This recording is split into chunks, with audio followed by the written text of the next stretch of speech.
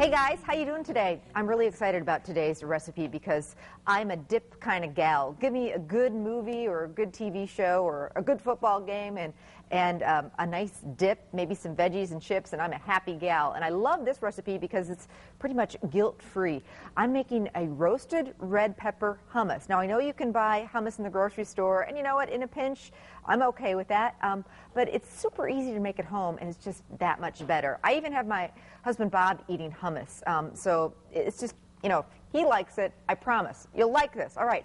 So we're going to start out with, don't be scared. Don't be nervous. 1 can of garbanzo beans or chickpeas. And this is a 15-ounce can. Drain it well. And if you have a chance, have the time, rinse those beans too. But just make sure and drain it real well. Get all that liquid out.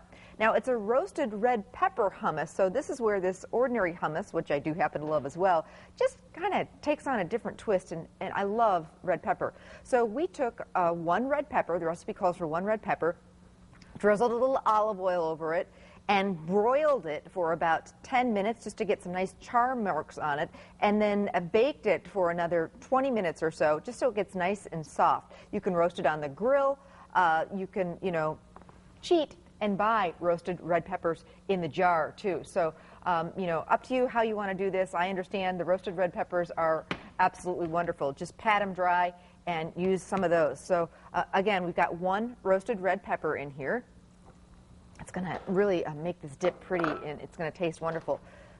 Some scallions, a couple tablespoons, 1 to 2 tablespoons of chopped scallions, 2 cloves of garlic.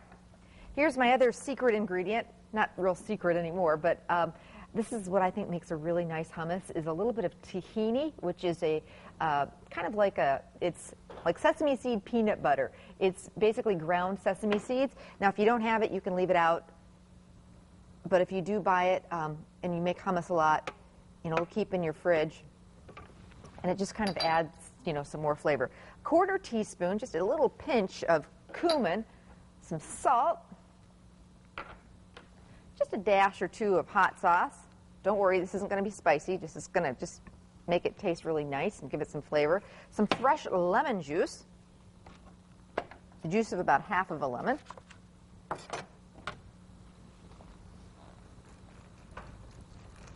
And our last ingredient is some olive oil, about a 1/4 cup of olive oil. So it's that easy. This is one of those total make-aheads if you want, or if it's one of those deals where you're just wanting a quick last-minute dip and you have a jar of roasted red peppers, you have a can of chickpeas, you can just, you know, do it at the last minute. So it's really versatile that way. Sometimes, you know, company stops over and it's like, what am I going to do? Well, you know, a couple of things in your pantry, you can whip this up in no time. See the color on that? Just want to get it nice and smooth. Give it a couple pulses.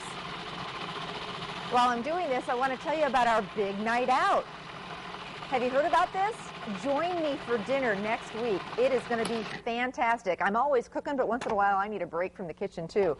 So we are headed for a wonderful meal at Dockers on the Bay. It's August 31st, and we're talking surf and turf, stuffed steak, grilled lobster, a wonderful portobello mushroom appetizer, salad, and a chocolate dessert with wine, $50 per person. Call today for reservations. It's booking up pretty quick. All the information is right there. All right, so our roasted red pepper hummus is all done. I like to serve this with some veggies and some pita chips or some just warmed up pita bread. Look at the color on this. Isn't it gorgeous? And like I say, really pretty much guilt-free. Recipes on our website. You can also pick it up at any Festival Foods. We're getting a little romantic on today's Living with Amy. We've got all sorts of wonderful romantic recipes, like my stuffed beef tenderloin with sun-dried tomatoes, artichokes, and goat cheese, and a midnight espresso cheesecake. Come on.